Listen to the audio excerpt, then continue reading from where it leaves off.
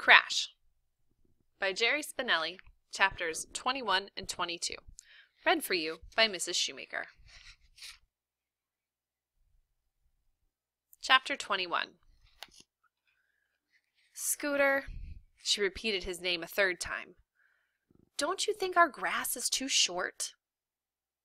Scooter just stared at her. What kind of dumb question is that? I said. Scooter, she whined, isn't it? If you say it's too short, he said, it's too short. And how would you like to look out the back window and see a rabbit, or maybe even a raccoon? Scooter nodded. Well, that would be nice. She crouched on her knees, leaned into him, and out it came. Well, here's what I did. See, I found out at school there's these things called wildlife habitats. You can have one in your own backyard as long as it's big enough. She bounced on her knees. Bed springs creaked. And ours is. I rode away to Washington, D.C., and I found out all you need to do. Like, you have to have water and food and cover. That means tall grass and weeds and wood piles and stuff. And nesting places. And then, when you do all that, you draw it up in a plan and send it in. And if it's good enough, they send you a certificate and you have an official backyard wildlife habitat. She stopped to take a breath. And then, said Scooter, the animals move in.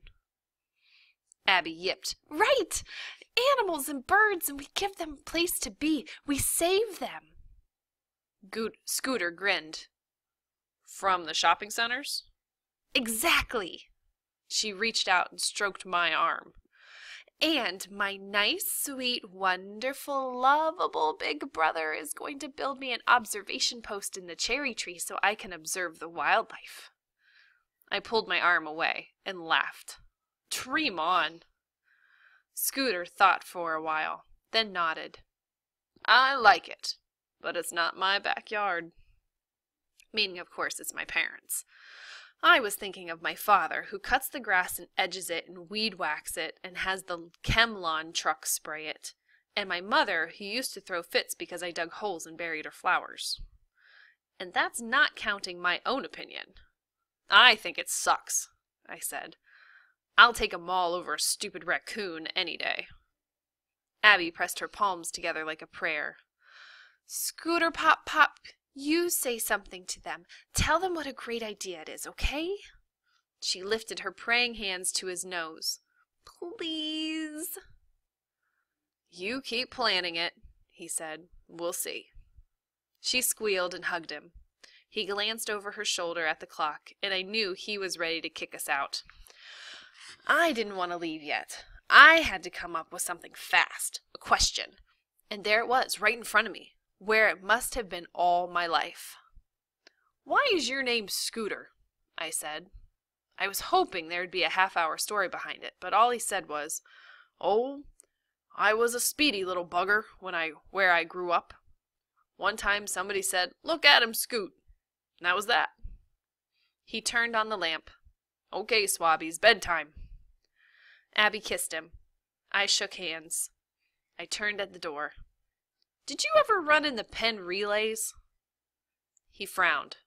What is that? Oh, nothing. Good night. Batten the hatch on your way out, mateys. Chapter 22. October 22nd. My grandfather came to 2 practices this week. Not Webb, not anybody else can say that. The other 2 days, he was with Abby after school. And of course today he was at our game with Donner. They were a lot better than Hillside East. They beat us 27-19. I figured it served the coach right for making me sit out the first quarter. Once I got in, I scored all 3 of our TDs. After each one, I pointed to Scooter in the stands and I said to myself, Take that, Webbs. Actually, I was kind of surprised that Webb showed up for his cheerleading duties today.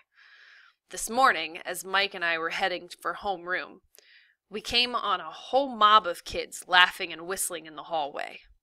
We nosed our way in. The target was somebody's locker, and you don't have to be a genius to figure out who. Taped onto the door was a sign saying "Sissy Boom Ba," and hanging from the clamp of the padlock was a lacy black bra. Mike laughed. "Looks like the whole school's taking over our job for us." I didn't really care. My mind wasn't on Webb today. It wasn't even totally on the game with Donner. What it was on was the school dance tonight, and Jane Forbes. I hoped she would be there, and she was. We've been in school over a month now, and she hasn't said 2 words to me. When I ask her a question, she nods or grunts or pretends she doesn't hear. When I wave and say hi in the hallway, she walks by with her nose in the air. And every time she does it, I get a little madder, and I like her a little more. Is that crazy or what? I walked to the dance with Mike. He kept smirking at me. "You love her." "Yeah, right," I said. "If you spell love H-A-T-E. You love her." If she was a guy, I would have clubbed her a long time ago. His smirk doubles, and he gets into my face and says, almost in a whisper, "But she ain't a guy." I cruised the sidelines of the dance floor with DeLuca and Brill and some other footballers. I knew I was looking good. I wore my new shirt for the first time. My mother had taken the price tag off, but I saw a shirt just like it at the mall. It's worth about 10 pan pizzas. Speaking of looks, the girls. It was funny. I mean, we had just seen them a couple of hours before, but now the cafeteria was a dance floor, and they weren't girl students anymore. They were girls. Pure chicks. Jane Forbes was something else. She was like another species. She left the other girls so far behind. She came in with some friends she had made since school started. She was dressed pretty much the same as at school, which didn't surprise me. She's not the fancy type. She was too far away, and the lights were too dim for me to see her face good, but I knew there wouldn't be much makeup. Her hair seemed a little different. Mike poked me. "There she is." I pretended to look around. Who do you think?" I couldn't stand that grin of his. Just to show him, I turned, reached out, and without really looking, tapped the nearest female and said, "You want to dance?" Mistake. I was looking down into the face that hardly came up to my armpit. She had a big white floppy bow in her hair. She was surrounded by 3 other tiny tots, all with big floppy bows. She had to be in 6th grade, but she had the body of a 3rd grader and the face of a drunken grandmother. She had on enough makeup for 10 clowns. She must have put it on in the dark after her mother dropped her off. A splotch of rouge was so thick on one cheek it looked like a 3rd eye, and her lipstick was smeared so bad it looked like she had 4 lips. The 3 eyes gawked up at me like I was something in the zoo.